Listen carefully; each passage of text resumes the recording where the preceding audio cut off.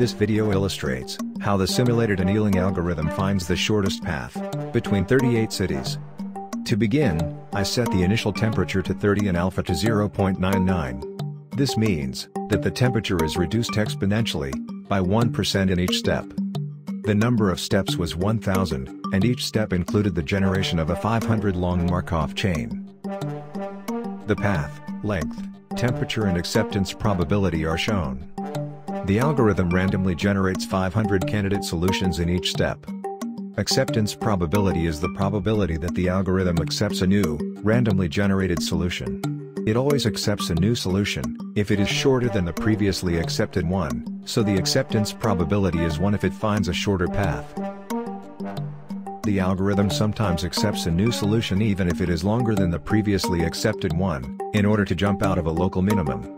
The acceptance probability depends on the temperature and the difference between the length of the candidate and the previously accepted solution.